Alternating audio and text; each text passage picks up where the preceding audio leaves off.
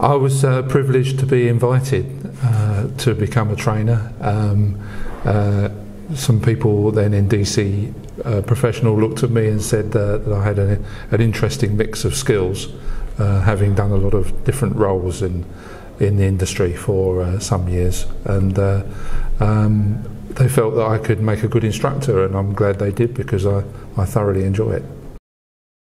I think it's important that trainers have worked in the industry they're training in, especially for this kind of vocational training, because you learn over time, firstly to get on with people, and it's very important that you build up a relationship with the trainees over the course of the 2 or 3 days that we're normally together.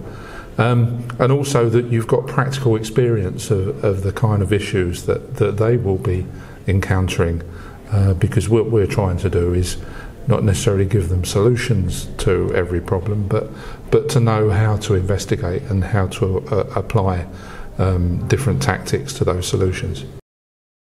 I can remember one occasion where we looked at somebody's design for a cooling system, and we made a few adaptations to that, suggested some changes, and I think it could save about £250,000 over 10 years.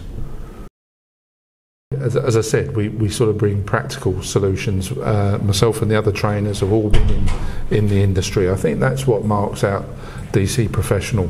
Has been a little bit different perhaps than some of the other organisations, where we're all practical people. We all have done real things in real data centres, and we can then it's kind of knowing what we're talking about. We're not just reading off a crib sheet. Yeah. We have a sort of deep understanding of the sort of issues that people are going to be encountering. I think one of the things that I've noticed in the data centre industry that differs perhaps from other industries is that it's not parochial at all. The different people in different countries have the same issues. It's very international, and if we're to develop this industry and achieve the efficiencies that we need to achieve, and the resilience and the capacity, it's really important that we learn from each other worldwide, not just in the UK, not just in the Far East. We all learn from each other. We all pool our knowledge, and that way we can really make a difference.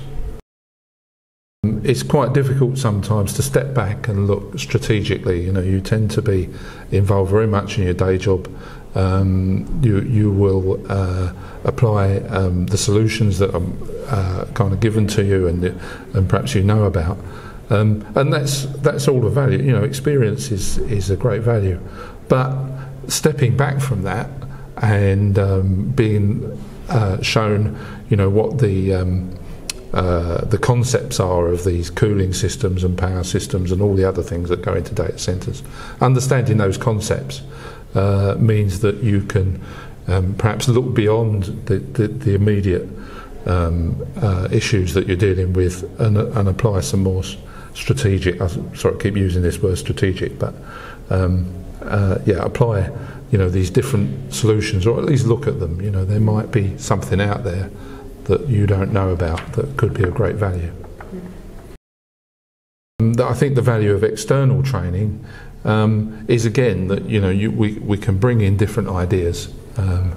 There's a course that I did for a very famous internet company just a few weeks ago, and I think it's fair to say that when we started the 3 days of the Cooling Professional course, they probably thought that they knew everything that was out there, and I was able to bring them actually some new ideas and show them how to achieve efficiencies that they were unaware of.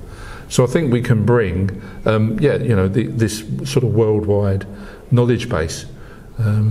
Myself and the other trainers do talk together. We swap ideas between us and try and bring those into the courses. And I think that's really the value. It's looking at things that may not be in your immediate area of experience, bringing these other ideas and these other concepts in from, as I say, around the world.